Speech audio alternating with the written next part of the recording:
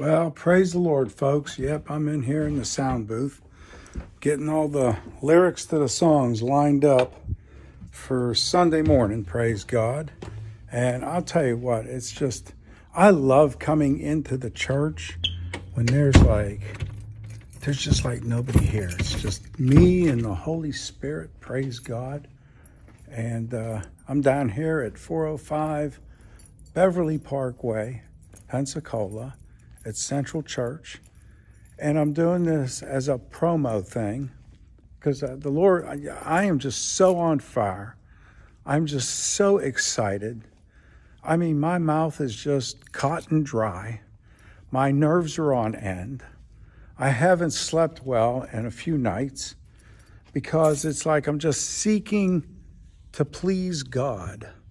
I'm just wanting to be a blessing to God and a blessing to my pastor and everyone else around me that knows me. So I'm inviting y'all Sunday, all my friends out there on Facebook, if you've never seen me preach in person, then I'm asking you to come on out to 405 Beverly Parkway, Sunday morning at 10:30, to not only hear the word that the Lord's put on my heart, but to meet my pastor, Jeremy Yoder. He is just fabulous. Him and his family, praise God. We're blessed. The congregation, we have a loving congregation that loves to share and fellowship. And I'll tell you what, we are a peculiar people at 405 Beverly Parkway at Central Church. When the Bible says that you will be a peculiar people, I think they met the people at Central Church, and God bless them. They're wonderful people. I say that with love and endearment. But the Lord's got a message on my heart for Sunday. And by the time you hear the end of that message, if you don't know the man Jesus, you should.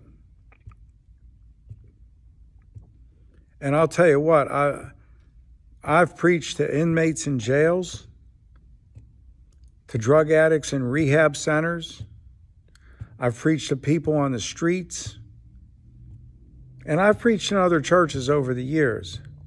But never, ever, ever has the Lord laid such a burning, unquenchable unction, desire, whatever you want to call it, in the Holy Spirit to preach the message He's put on my heart for Sunday. And I just don't want anyone to miss it.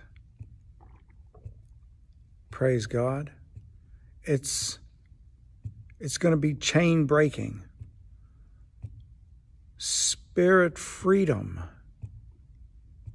In other words, it's like the Lord's going to use this message to break chains, to break generational curses, to set lives free and put people on fire for the Lord. And if they don't get on fire for the Lord after this message, they have no fire at all in them. I'm praying that it'll wake up a revival within people, that it'll spread like wildfire and become a full-blown revival.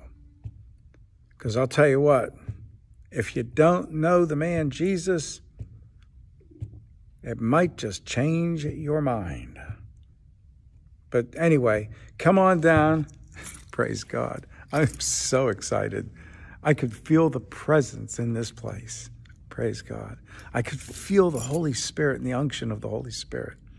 I could feel the fire in my belly, but yet I could feel the everlasting life water flowing out of it. Amen. Praise God. So come on down Sunday morning, 10:30, Central Church, 405 Beverly Parkway, Pensacola. And at 4 o'clock in the afternoon, loved ones, if you're stuck working in the daytime, and you really want to get the word and hear the message and have fellowship and everything, come on down at 4 o'clock. We have a fellowship and we have a service just for you folks that have had to work all day. Come in your uniforms. Come as you are. No one's going to judge you. We don't care what you look like. We don't care what you're dressed like. We're only worried about the soul inside your body. That's all we're worried about. Praise God.